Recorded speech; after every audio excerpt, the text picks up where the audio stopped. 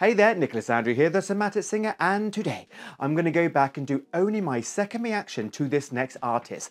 And I don't even know why actually that I've only done two, because the last time I did a reaction to this artist, LP by the way, I absolutely loved it. Lost on You was not lost on me. It was absolutely fucking brilliant. But anyway, One Last Time is the song that I'm going to review today. I'm pretty sure it's going to be up to par. I mean, why wouldn't it be? So anyway, I'm not going to waste any more time. It's me, it's you, it's LP.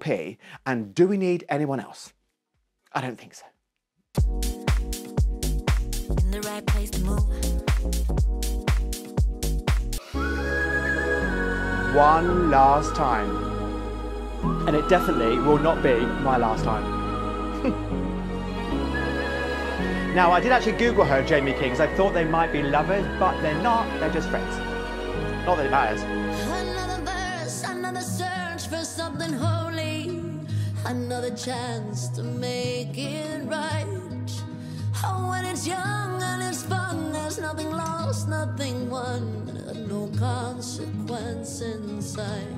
True. And I only feels like darkness when the light doesn't shine on your side.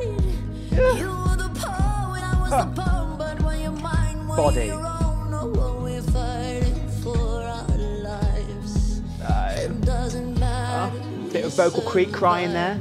But if I could have one last time with you, I imagine all the things we would do. I really like it. Love is in the words unspoken, all these moments are golden, forever is mine with you. Thought they were gonna kiss then.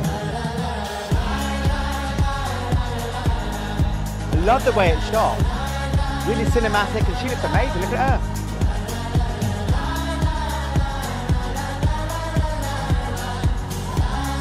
Quite anthemic or like religious sounding. Past the past, if nothing lasts, why don't you show me? But I'm afraid to scare myself.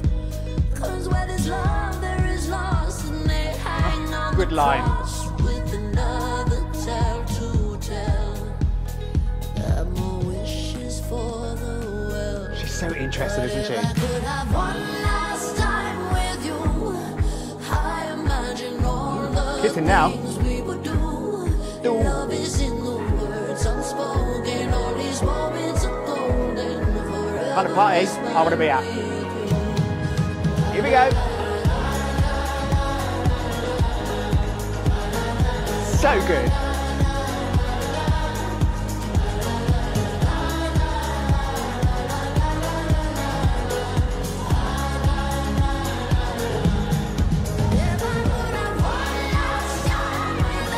Sing it, LP.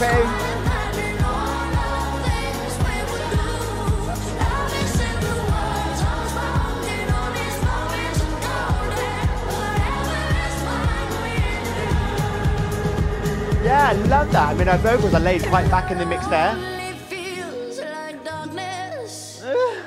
Those yodel flips, man.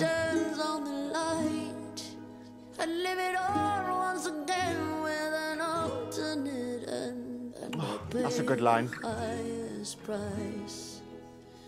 To hold you one last time. Oh, I really, really enjoyed that. Oh my God, that was brilliant. Oh my God, loved it. So I think I can be pretty sure in saying that I really, really enjoyed that. I did. And I've only got like Lost on You to compare it to, really. I know no other songs outside of those two by LP. I just don't.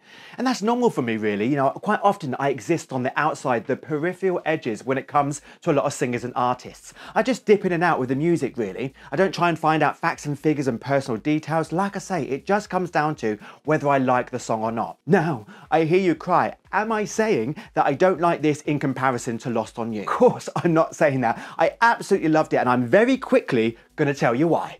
So obviously I just really like her as an artist, otherwise I wouldn't be doing her. Number two, you know, her songwriting skills, man, I mean, she has got that down. I mean, the way she went about describing that story, you know, reminiscing about that love affair that ended, you know, that she would have done again with an alternative ending, you know, I just thought that was amazing. I really went on that journey, how she lyrically told it and put some of those phrases together. Very well done. And, you know, really interesting the way that she uses her voice, the way she punched out some of those P's, you know, those consonants, absolutely love that.